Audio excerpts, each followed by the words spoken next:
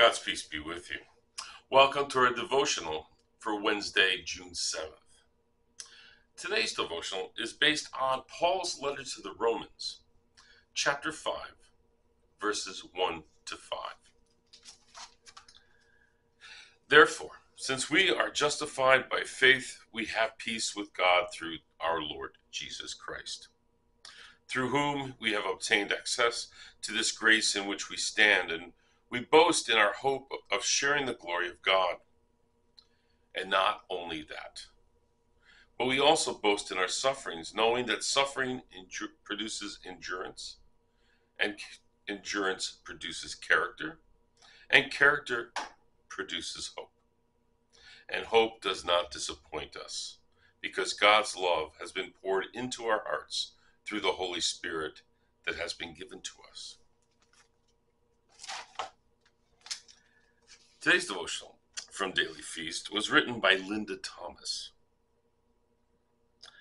This same God enables us to walk confidently through the joys and sorrows of life with Jesus, who helps us carry the cross each and every day and night. God, as a community of persons, which is the Trinity, assures us that we can love and be loved under exceptional conditions. And we're left with this question to ponder. In your experience, is peace a noun or a verb? Let us pray. Give me courage to be a peacemaker. Amen.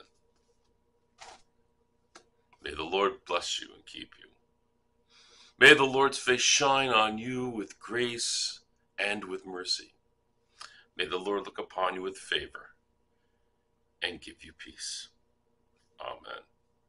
Thank you for joining me for today's devotional, and I hope you join me again tomorrow. But until next time, whenever that may be, I pray that you remain safe and healthy, and that wherever you go, whatever you do, whomever you meet, your words and actions share the simple message that love is love. God bless.